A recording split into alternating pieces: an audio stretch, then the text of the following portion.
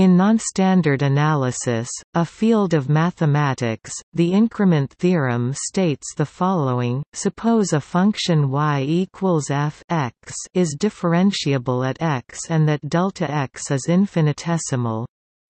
Then delta y equals f x delta x plus epsilon delta x. Display style delta y equals f x delta x plus var epsilon delta x for some infinitesimal epsilon, where delta y equals f x plus delta x minus f x. Display style delta y equals f x plus delta x f x. If delta x does not equal 0, display style script style delta x not equals 0, then we may write delta y delta x equals f x plus epsilon. Display style frac delta y delta x equals f x plus var epsilon, which implies that delta y delta x approximately equals f x.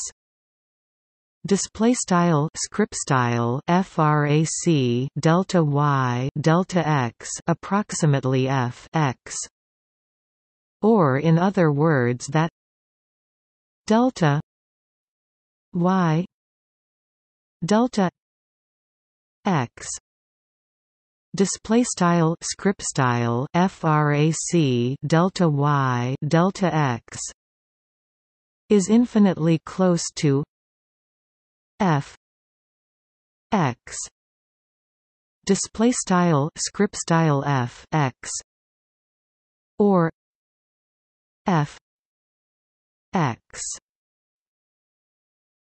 display style script style f x is the standard part of delta y delta x.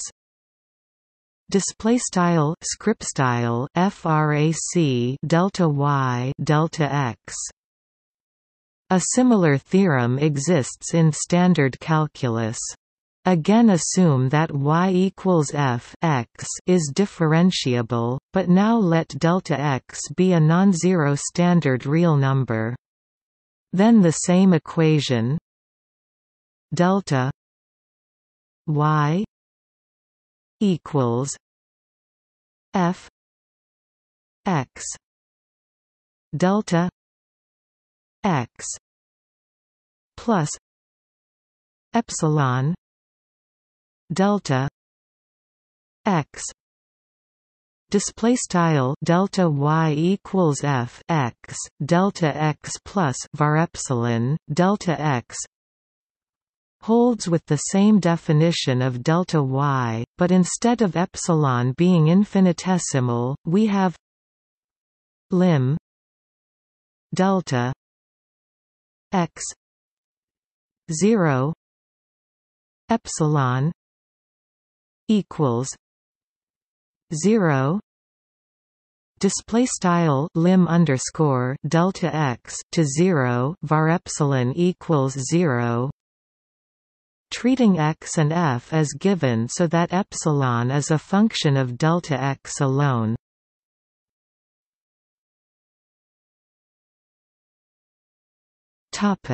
See also: